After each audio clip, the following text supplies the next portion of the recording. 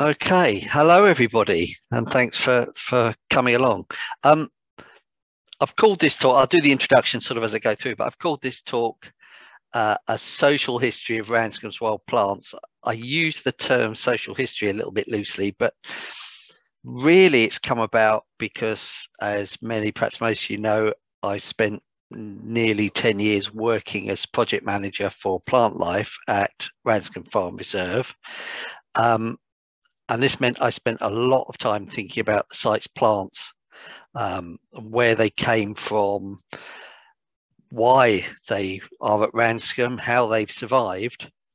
And I realized in doing that, there were some interesting stories that the plants were telling and that the site was telling. And I thought perhaps they deserved to be a bit more widely known. So hence here we are. Apologies if any of this is familiar to anybody. Some of you may be very familiar with some of the things I say, but a lot of it was new to me. And I hope there'll be a lot of new and interesting stuff for you as well. I certainly found it very interesting. First off, we need to brush up our Shakespeare. Shakespeare refers to plants quite a lot in his writing. There are websites you can go to that will give you a list of Shakespeare's plants, all sorts of little interesting snippets are there. But in one play, he refers to one of Ranscombe's most important plants, which is this one, corncockle, purple flowers. And corncockle was once common and very widespread in arable farmland. It's now vanishingly rare.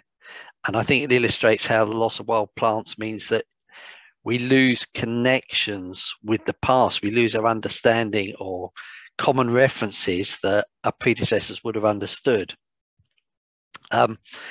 It's a plant that survives very poorly as seed in the soil. It's an annual, associated with cornfields mainly or cereal fields, survives very poorly as seed in the soils. And historically, it really relied on the inefficiency of pre-industrial seed cleaning. The seeds are large, they're heavy, and they're very difficult to separate from grain, harvested grain, with sort of pre-industrial methods. And so the safe grain that was sown the following year in the field would contain potentially corncockle seeds, and the corncockle would get sown again with the grain. Now in Coriolanus, Shakespeare actually mentions this, or he uses this as an analogy. There's a lovely old-fashioned look at Coriolanus. I could have picked all sorts of things, including Ralph Fiennes in a recent film version. It's not perhaps one of the best-known plays, but Coriolanus in the play is a Roman nobleman in a time where there's a lot of public unrest and there's food shortages. And he himself, he despises the common people of Rome, really, and he can't bring himself to flatter them or please them. And at a time when the rest of the Senate are wanting to distribute grain to appease the hungry Romans, he says, no, you shouldn't have any access to supplies of corn. He thinks that if this is done, if corn is handed out for free, it just causes further unrest. And he uses this analogy with corncockle. He says, I think it's here, I say again, in soothing them, we nourish against our Senate the cockle of rebellion, insolence, sedition, which we ourselves have ploughed for, sowed and scattered. So he believes that, or he's using an analogy, you hand out the grain, and in the same way, you would, if you sowed grain, you probably get corncockle in mixed amongst it, and that would be a problem for your next crop. Amongst the people, you would get rebellion arising the same way as an unwanted weed in the field, effectively. So that analogy, that reference is not further explained in the text. It's Shakespeare clearly understood how corncockle worked as a plant. He was familiar with it, and he thought his audience would be familiar with it too. And I think that's interesting because how many people now would actually understand that reference enough to just get it as it passed by in a speech. It's clear that that demonstrates to us the way in which the plants have vanished. These once common cornfield flowers have disappeared so very quickly. I will come back to cornfield flowers later on. Nowadays, Ranscombe's thought of as one of the best, if not the best place to see rare plants of arable farmland, these annual cornfield weeds. But really the importance of these plants at Ranscombe, or that community of plants at Ranscombe, only became apparent during the 20th century. And the plant that actually put that area, that site on the botanical map was this one. This is Meadow Clary. And if we're going to talk about that and to understand that plant's place in the history of Ranscombe, we need to go back really to the start of modern field botany. And then you're getting back to the sort of 1600s, so not long after Shakespeare. And about that time, plant hunting, going out botanizing, was starting to get big. In 1597, John Gerard published his Herbal, which describes wild and cultivated plants and their medicinal uses. And this was revised and updated and corrected in 1633 by Thomas Johnson, who was an apothecary based in London, so effectively an early pharmacist. And he added notes on where he personally had found plants during his own excursions. He went out and looked at plants in the wild. And some of you may have read the recent article by Richard Mabey in British Wildlife, where he describes one of the plant hunting trips that Johnson organised for the Society of Apothecaries, which was one of the London livery companies. And he took some people out and went around North Kent, which was at this time was a really important or handy area for early botanists to go and explore, because that time road travel was difficult, slow, and you pretty much did better if you went on foot, or if you went very far, you'd want to go by boat. So coming out from London was handy to see bits of North Kent. And in 1629, Johnson and his associates made 2 trips to Kent, which are described in a book called the Iter Plantarum. Everyone dealing in Latin, if they were learned, they felt that they had to write in Latin, otherwise it wasn't serious enough stuff. But he describes these trips, one of which started by taking a boat from Gravesend from London, and then they went pretty well, mainly on foot, to Rochester, Gillingham, up to Queenborough, cross on a boat to Grain, and came back in a big loop over several days. And it's interesting. You can find the translation of the Iter Plantarum online. Actually, read it. It's quite interesting to see what the plants they found and the way they were received as well, where they turned up poking around for plants. And these kind of excursions and this writing that Johnson made have led to him actually being labelled as the father of British botany. Now, these 1629 trips didn't seem to make it to Ranscombe from the description, but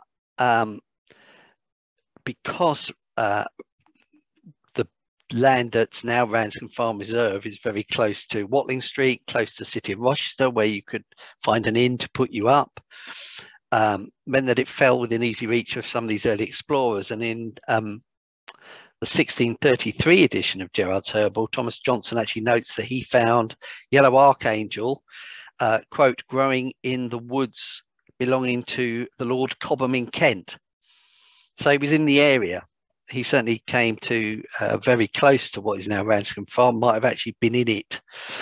Can't be absolutely certain from that. The Cobham woods area is very large. So we have to wait until we get to 1696 to get the first definite evidence of visiting botanists to Ranscombe Farm, which was when the finding of Meadow Clary, this plant, was reported by a guy called Leonard Plucknett in his book, which was called the Almagestum Botanicum Seaway Phytographiae Plunknettianae Onomasticon. I love the title in this sort of modernized scientific Latin they used. Translates as Great Botanical Treatise or Plucknett's Alphabetical List of Plant Descriptions, if you stick it through an online Latin translator, as I did.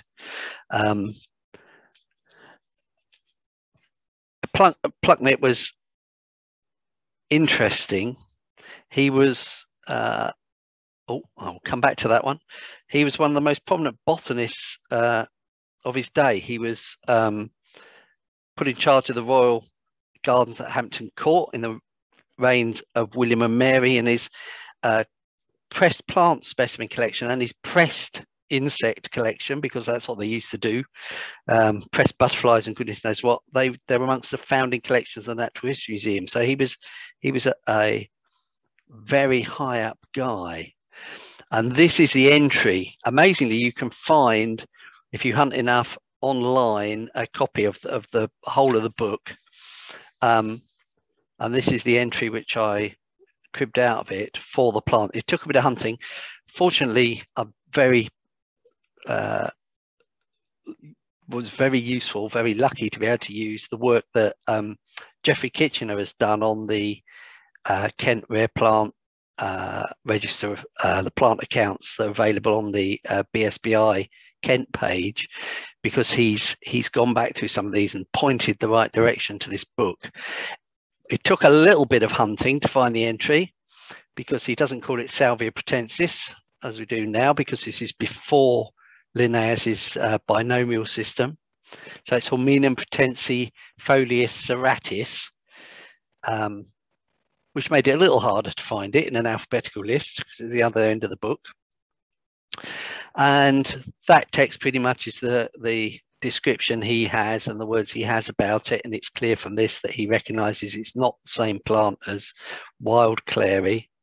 And then he says at the bottom, this stuff, which again I had to stick through a translator a few times, but it effectively, what he's saying is it was recently discovered at least once, if the people saying so are to be believed, in the Kentish park of Cobham, your Cantiani vivario cobhamensi, in the bottom there. So that is the first record of meadow clary from the site.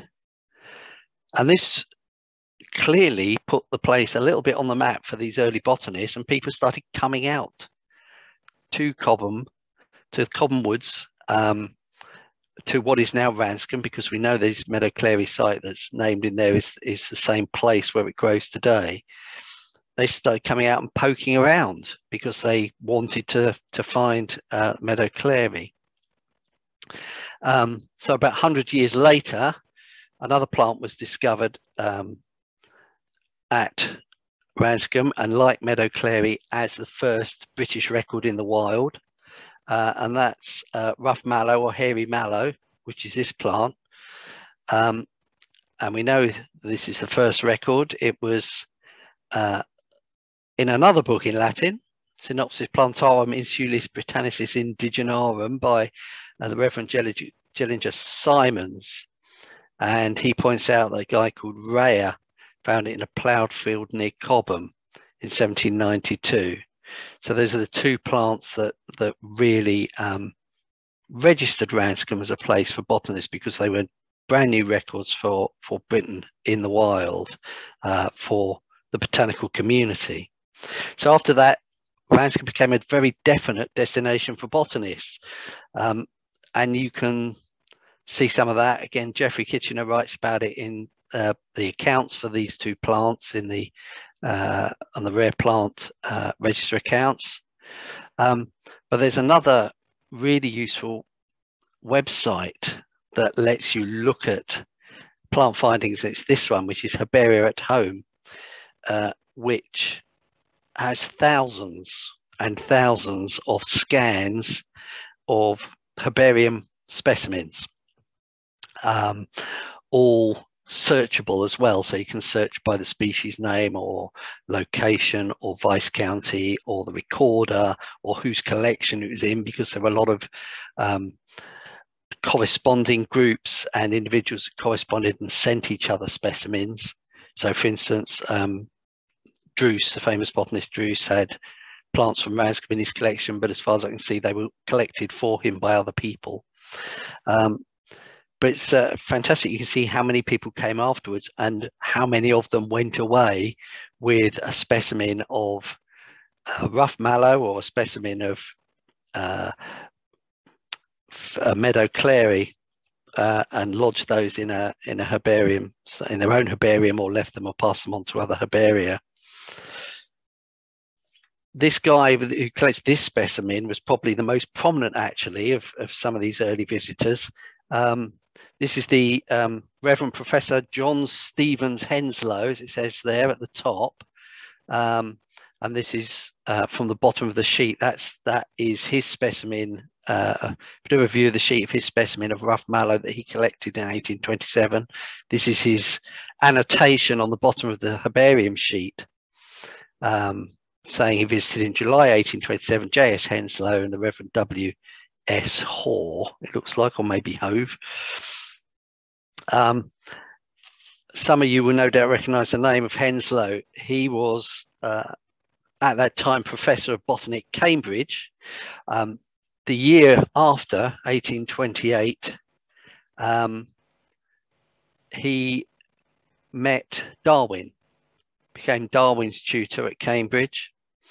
And shortly after that, Henslow himself, who you can see was a local lad, he knew Rochester, he came from Rochester originally.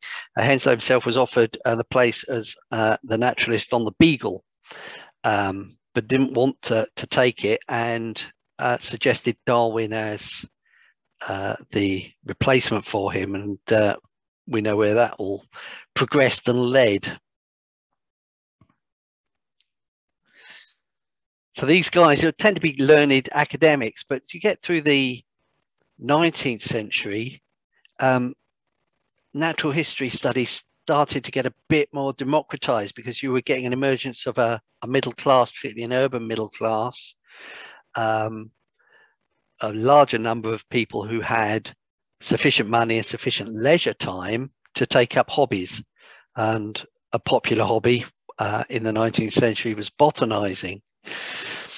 1836, you got the founding of the Botanical Society of London, which is now the Botanical Society of Britain and Ireland, the BSBI.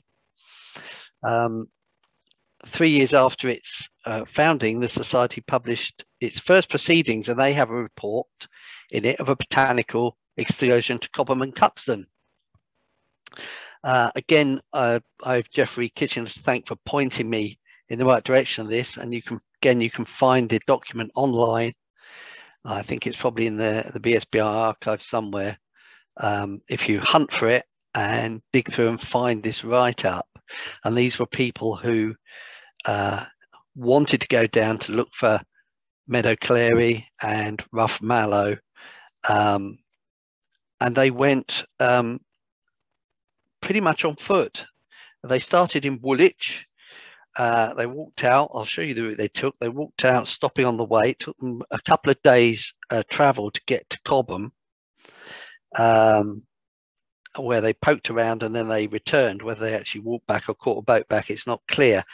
But they went about 20 miles on foot over a couple of days, botanizing all the way. And the first time they failed to find the plants, actually, they failed to find the spot they were looking for. They did find meadow clary, apparently at a slightly different place in what is now Mill Hill, woodland in a new plantation there, where it's clearly not there now. But they have a little moan in the document about how poor the directions botanists give each other are, because it just said near the junction of three parishes, Cobham, Cuxton and Strood. And they weren't terribly happy with the fact they had walked 20 miles and poked around and went back without finding that spot. They went back the same year, and they did find the spot, and they did find the plants in the end. So it wasn't entirely wasted.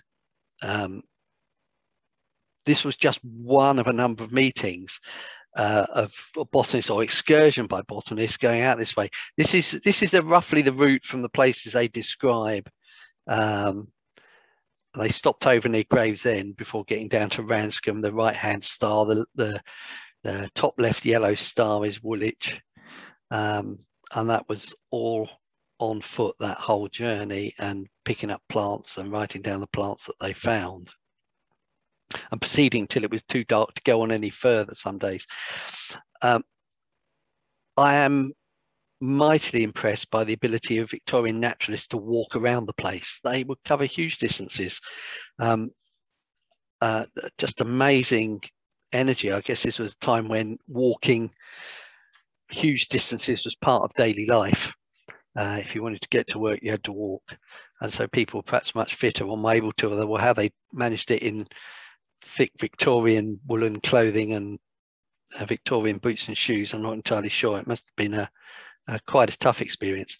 There's an interesting, as an aside, an interesting story in another book from a 19th century entomologist in East London who was keen on moths, and he decided, he heard that somewhere up near Wickham Fen was very good for moths, and he knew it was somewhere sort of north and east a bit, and he just headed out and kept asking directions, not realizing it was going to take him miles. I think it was about 80 miles, and he actually finally got there on foot, and with help of carters and carriers, had a nice time moth collecting, and then turned around and walked back home to London, which is absolutely astonishing.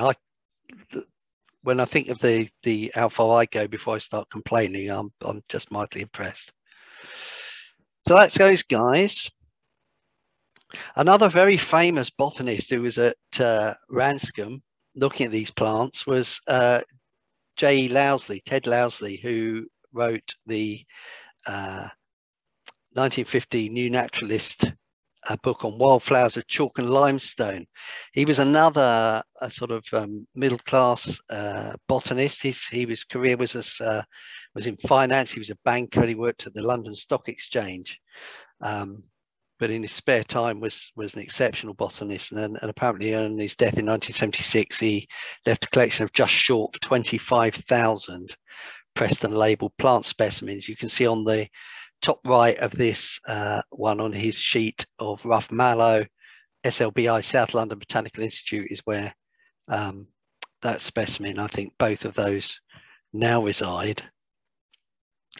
And he writes of in the book, in the New Naturalist book on wildflowers, chalk and limestone, he writes of a place on the west side of the River Medway where rough mallow has led a somewhat checkered existence for at least a century and a half, and notes that alongside it there's ground pine, broadleaf cubweed, and his quote, our oldest locality from Meadow Clary being nearby. So clearly the place he's talking about, although he doesn't name it, is Kitchenfield, which is at the top end, the western end of Ranscombe Farm Reserve.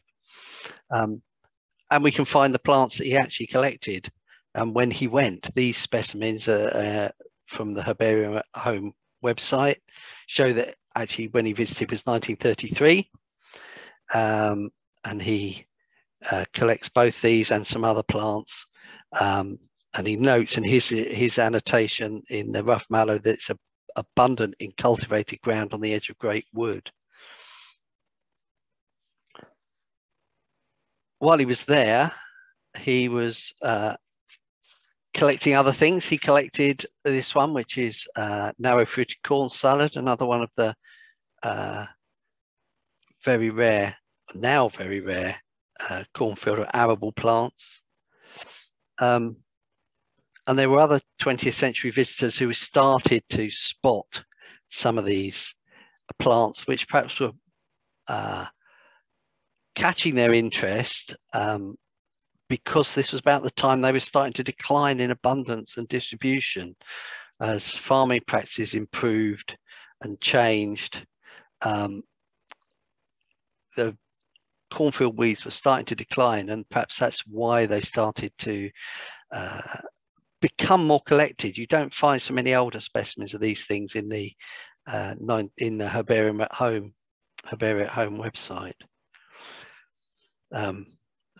There's this is again Lousley's annotation from the bottom again in 1933 visit, finding it in a chalky field south of Cobham Park. So again, probably Kitchenfield or one of the other arable fields on the south side of the wood in what's now Ranscombe.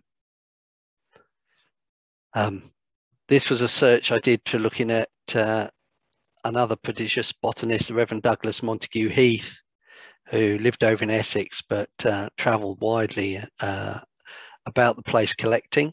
And you can see that he got rough mallow, he's taken ground pine, Ajuga chemipitis, Althaea hirsuta is rough mallow, he's got broadleaf cudweed, Phalago pyramidata, as well as the meadow clary, Salvia pratensis, on a visit he made in 1926. Indeed, this is again his specimen on there with the date. Chalky field is all it says, but it'll be somewhere in that similar location.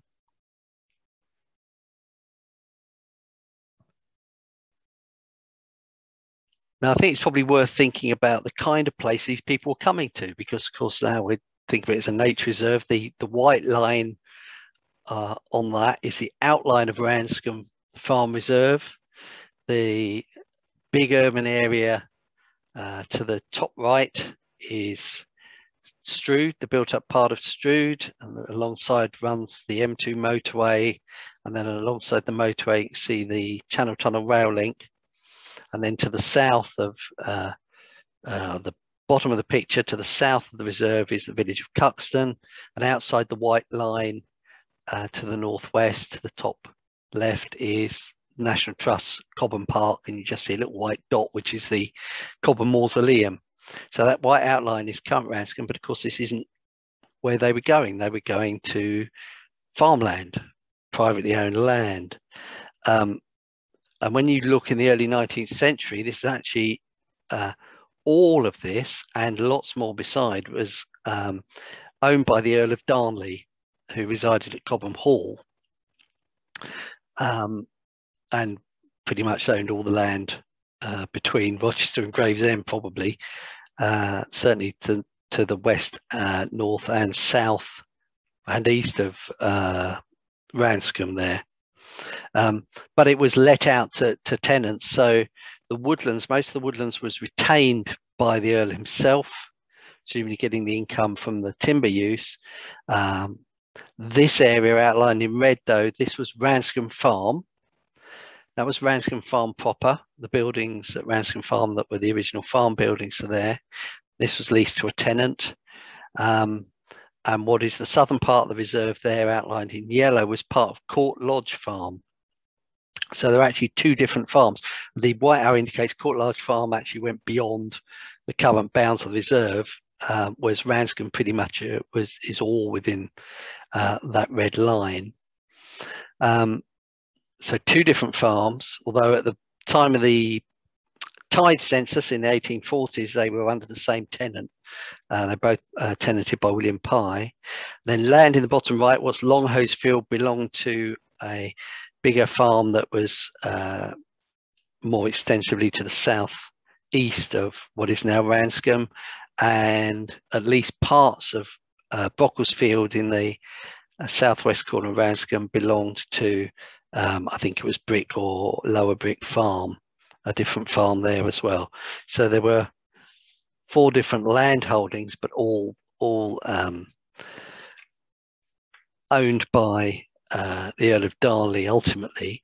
And this was the kind of the farmed landscape that these people coming in and looking plants around would have been different. It was still largely arable outside the woodland, but remember, you would be coming up against private owners and possibly gamekeepers and foresters and farmers who might wonder what on earth you were doing there at the time. Cobham Hall itself has a fascinating history. So the estate, well, it goes back a long way. Around the time that we're talking about there, where botany is becoming and natural history becoming a pursuit, more of a public pursuit. It was well, originally, right at the start, belonged to the Lennoxes, the later Duke of Richmond, who did some development. The Duke of Richmond died without heirs, and the estate, as it says in 1672, the estate passed to his sister Catherine O'Brien. She found herself with a huge estate and a mass of debts, and married not long after Sir Joseph Williamson, who was wealthy, a politician and statesman and diplomat, which actually seems to have saved the estate. Eventually it was from there, it was sold to the Blythe family, John Blythe becoming the first Earl of Darnley, and it's remained in that family until the 20th century, when parts were sold off. The hall is now a private school. If there are cricket fans out there, you'll no doubt be aware that Ivo Bligh, who was the 8th Earl of Darnley, was the cricketer who captained the first England victory in the very first Ashes Test, and the Ashes urn resided actually at Cobham Hall until I think Ivo Bligh's death, when it went to the MCC and is displayed there.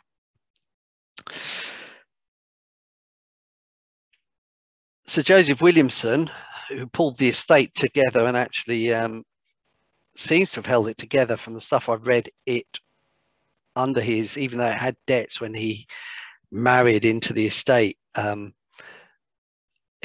the time of his death, it was still running from Gravesend at one side to Rochester at the other. So it's a massive, massive estate that would have included all of Ranscombe and plenty beyond.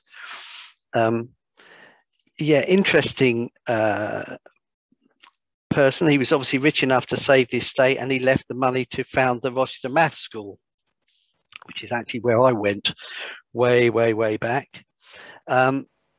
His money wasn't all cleanly gotten, though.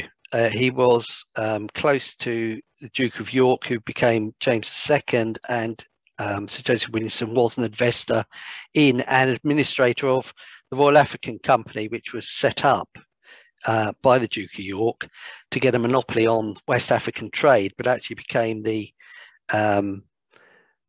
biggest transporter of enslaved African people to the Americas. Many thousands of people. The historian William Pettigrew apparently said that it shipped more enslaved African women, men and children to the Americas than any other single institution during the entire period of the transatlantic slave trade. So his money wasn't not well got. I noticed the school on their website actually clearly acknowledge this now. That's an interesting sideline into the life of someone who gets a commemoration in the Cathedral of Rochester every year for his founding of the school. Anyway, back to the timeline. I've mentioned on this one the cement industry. The cement industry is also interesting. So cement started in the Medway Gap, so along the river, sort of south of Rochester down to Snodland and Larkfield. It started in around the 1850s and built up, and it became pretty huge, so that in the 1910s there were 9 separate factories operating upstream of Rochester. And when the Blythes came to sell off parts of their estate in the early 20th century, a lot of it ended up with cement companies. In fact, both sides of the Medway for extensive areas are owned by the successors of the now defunct cement companies. And in fact, all of Ranscombe, when it was bought as a reserve, was bought from a company which had taken on the land that was left when the cement industry in the area closed. Presumably, if cement had had stayed as big during the second half of the 20th century as it was in the first. We might have seen much more extensive quarrying around the area, and Ranscombe itself may look very different, as indeed the downs on either side in that area. So it's interesting how sort of the land has been shaped by economic changes over the 20th century. If we come forward a bit, we can get a bit of see the bit of the political landscape that these botanists went into. Actually, you got down at the bottom when the kitchen field and the arable plants were added to the Triple SI, and when the reserve was established in 2005, and these are the places where the sort of botanical timeline. So in the end of the 1600s, you got the first discovery of Meadow Clary being published. That's during the time that Joseph Williamson and Catherine were the owners and the managers of the estate. You got rough mallow first found under the Blythes around the time that the big changes being made to Cobham Park by Humphrey Repton to establish the big park that's there today and managed by the National Trust. Henslow coming around that time, and then you start to see these botanical excursions happening in the 1840s, 1850s, as the Victorian middle-class botanists start spreading out, and Lousley's around that point, as indeed was Montague Smith finding plants. So it's a long history of botanical exploration.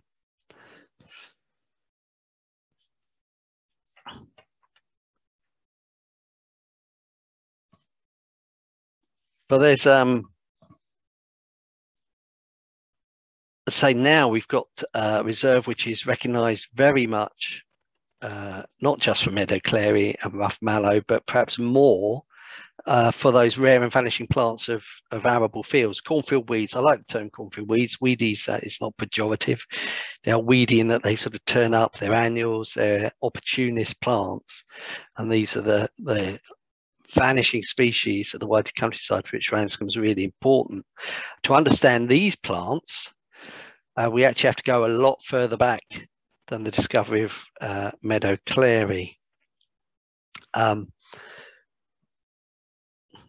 in, there we go. We actually have good evidence of very long-term human occupation at Ranscombe, or what is now Ranscombe Farm Reserve, sending back to the Mesolithic when people were still hunter-gatherers largely. And certainly it seems likely that farming happened at Ranscombe right from the time that farming first happened in Britain as a way of life.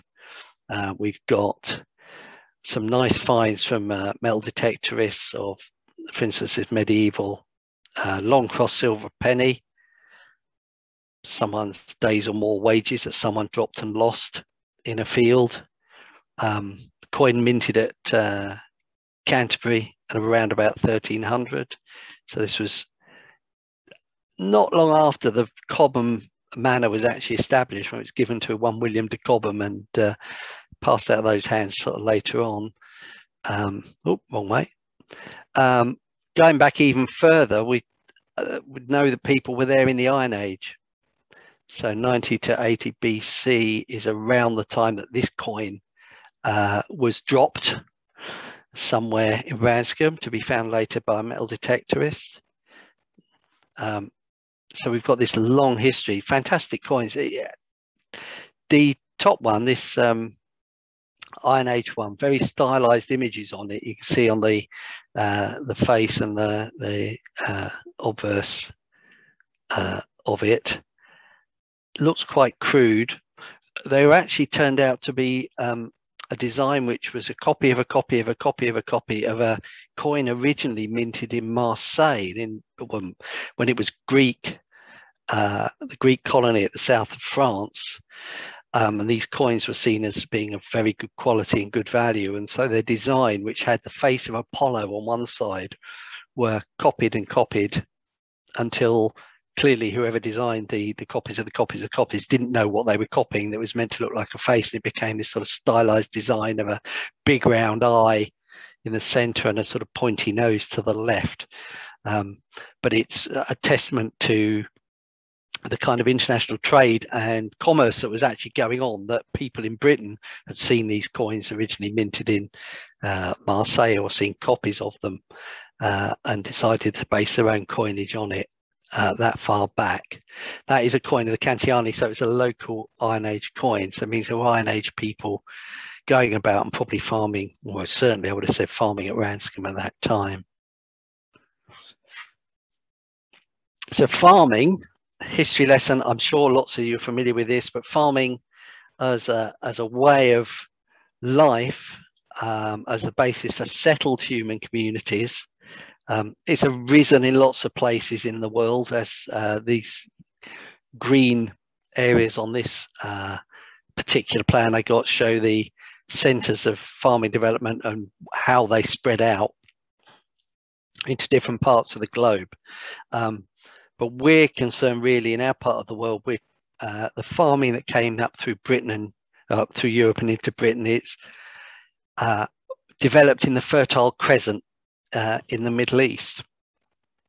About 10,000 years ago, you got the first settled agricultural societies. This is the one interpretation of the extent of the Fertile Crescent. It can vary a little bit. It went roughly from southern Turkey in the west, to just into Iran in the east, goes through Iraq, and down through sort of Syria, Palestine, Israel, and just into Egypt. Then that was the area where these societies started farming, and where the wild grasses were bred into the early crops to form the early crops. And those early farm fields, of course, picked up weeds, and those weeds stayed with the crops a long time. The farming gradually spread out through Europe. It took a long time. It didn't get to Britain. This is, again, another map that shows some of the assumed directions of travel of farming. It's an interesting to sort of try and find out some of the history of this. It used to be said they weren't sure whether it was migration of peoples, migration of farming societies through Europe that made farming move, or whether it was communication of that culture. And so that it was the people that were already there took up farming. Apparently, the more recent studies and looking at genetics suggest it was actually a migration of people. And they obviously moved in quite complex fashions up into Northern Europe, west through France, down through Iberia, and up into Britain. And you can see there's even two ways into the British Isles that farming probably spread. Got to us about 6,000 years ago after a short hiatus around the channel. And those guys were carrying their seed corn with them. They were carrying their grains for sowing. Those grains that had originated as carefully bred crops from wild grasses in the Middle East. And amongst that grain were the seeds that those crops had picked up on the way. Because like corn cockle, if you're dealing with oh, there we go, there's where it got to. If you're dealing with hand winnowing, as a lot of societies still do, if you're throwing your grain in the air and letting the wind carry the seeds out, it's a very imprecise process. And it means that there's nearly always some weed contaminant amongst the seeds you sow the following year. If you manage that, so much the better. But it wasn't really until the 19th century that we started to be able to mechanize seed cleaning, and some of these plants started to decline because they weren't getting sown. They were relying more on moving about themselves than they were on being carried by people. But that wasn't the story in the far past, when those people were coming up and carrying those seeds with them. So as the people moved and they created new farmed fields, new farming societies throughout Europe. The weeds were finding them an ideal new home. This means that the plants that are out, cornfield weeds, have quite a mixed history. Some of the things that we see in cornfields today were there from the start. They were plants that found their way into Britain when Britain was still connected to the continent in the Mesolithic, before farming societies were present.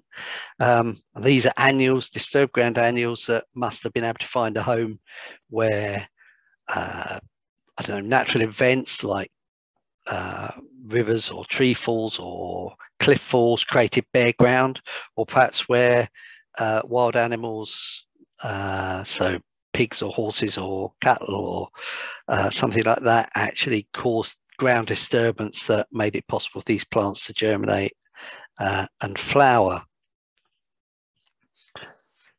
But at least 24 species of cornfield, I should have said what they were, of course. On the left, you've got long stem cranesbill, field madder in the middle, and ground pine. They're all here first. During the Bronze Age, you've got a lot more species arrive. And this can be it's demonstrated through the archaeological record that there were at least 24 species that we now think of as cornfield weeds that arrived with the first farmers and were present by the end of the Bronze Age, which is about 2,800 years ago. So you've got plants like stinking chamomile there on the left. You've got a prickly poppy in the middle there. You've got narrow-fruited corn salad on the right, but there were others like opium poppy, rough poppy as well, were amongst those plants. And a lot of these still have a distribution right through Europe and indeed down through the Middle East as wild plants. Common poppy and corn cockle here, they actually don't start showing up in the archaeology until the Iron Age. So that's the end of the Bronze Age, about 850 BC. I think that's what it's in the last one. And to the start of the Roman occupation, which was 43 AD, that's the Iron Age in Britain. So they're late arrivals, and there's some speculation this might actually be related not to more crops coming in, but perhaps a trade between the Iron Age Celtic people and the Romans who were present on the near continent. So before the invasion, that there was a trade in grain between the two, and that may have carried contaminants like common poppy and corn cockle into Britain from Europe. 43 AD, the Romans arrived, stayed for about 400 years. And although I didn't show any archaeology of Roman, there are Roman coins found in Ranscombe, which is hardly surprising because Rochester was just a short walk away. There's a Roman villa at Cobham, but there are plants that appear about that time, include red dead nettle, hempbit dead nettle, field forget-me-not, all start turning up in the Roman period. And this may be to do with the Romans actually bringing more importation of cereal or increased trade with the rest of the Roman Empire. So you've got this sort of slow, over hundreds of years, new plants arriving from the continent.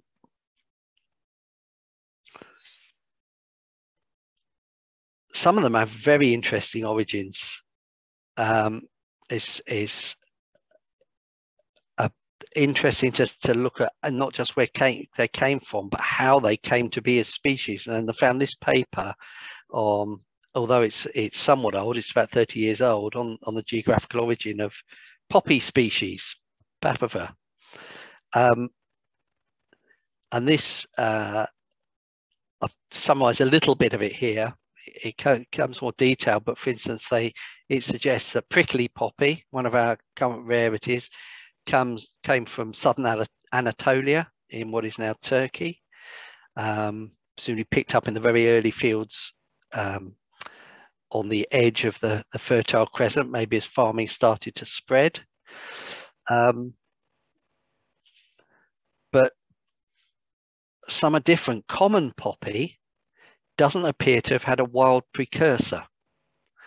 And it could be that common poppy actually arose around that area, sort of in the dotted pink line, as a hybrid of two other species, these two, Papaver humili and Papaver carmeli, and that's their range. You can see how they overlap.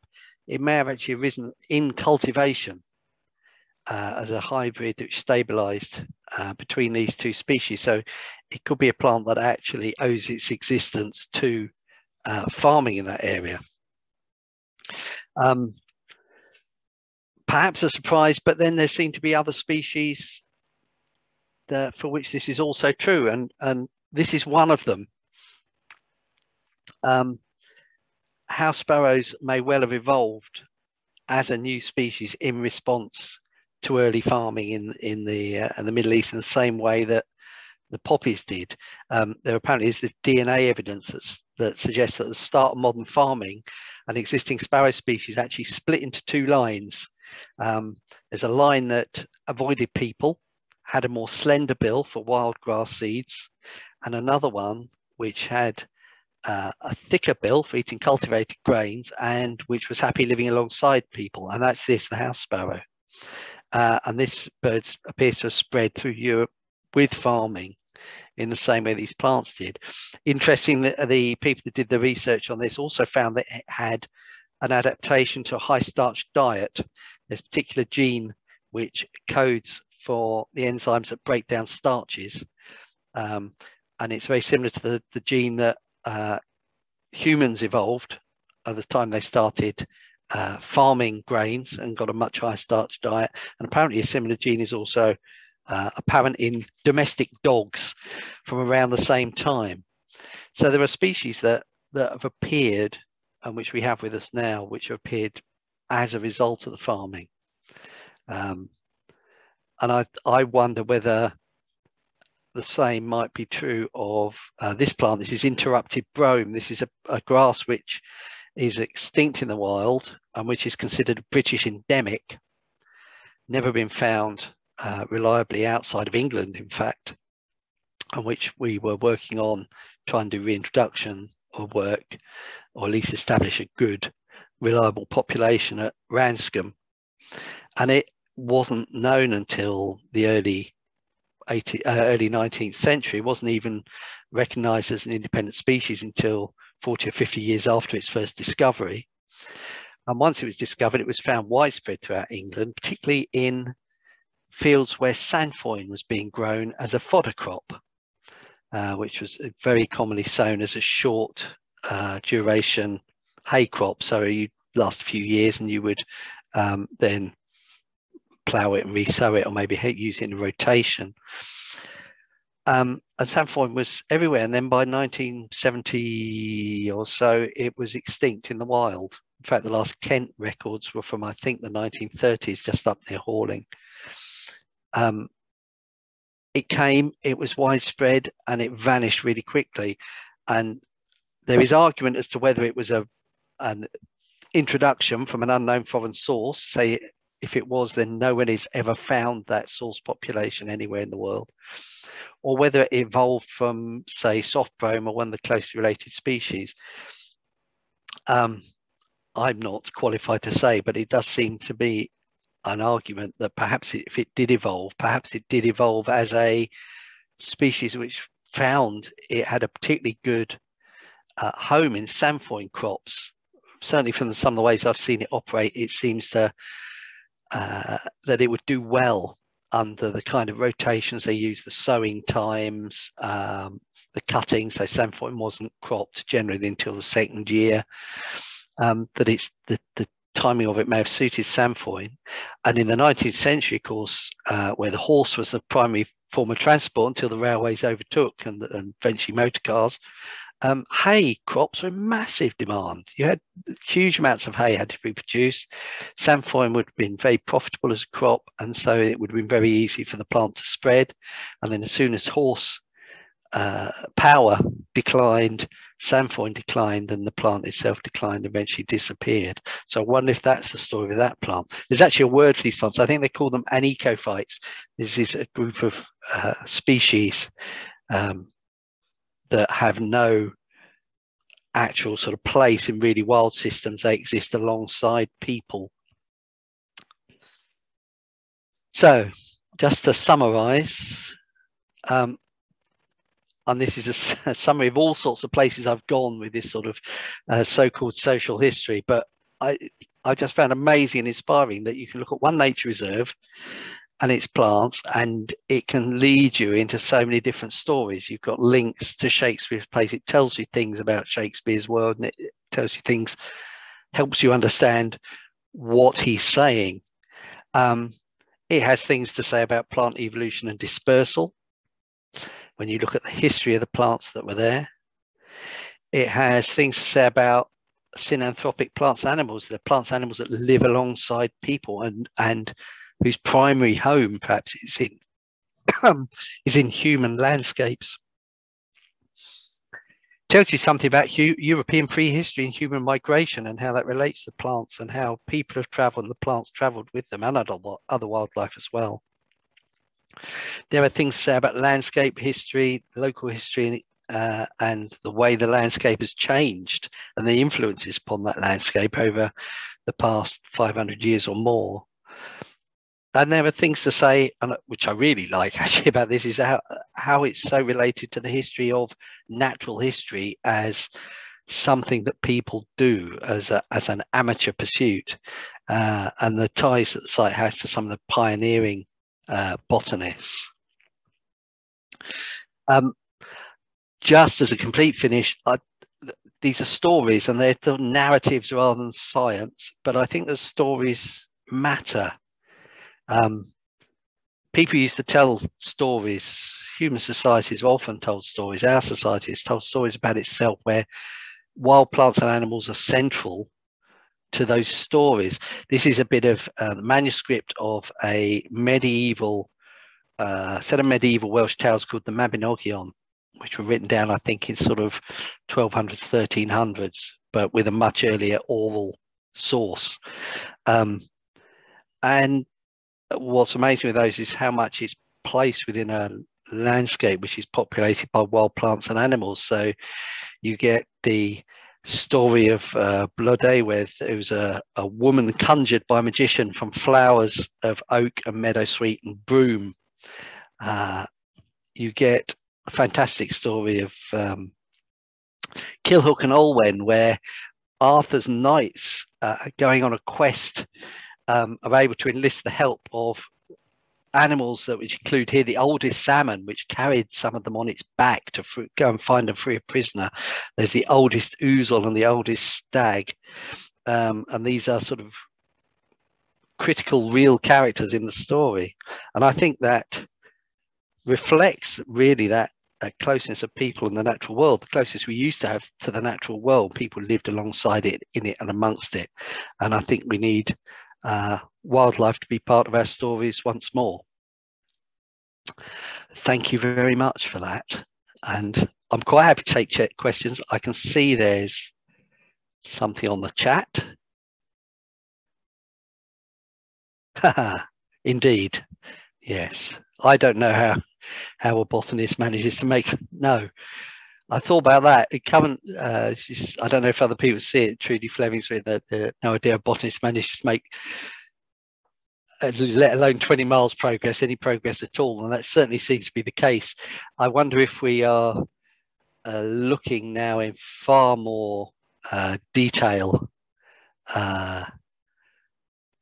smaller areas in much more detail, because that's what we've need to do, and what were places to look for plants are more isolated, whereas these early botanists were exploring a wider landscape and trying to get a feel for a much bigger area, but weren't necessarily catching everything. They did catch a lot, though, it has to be said.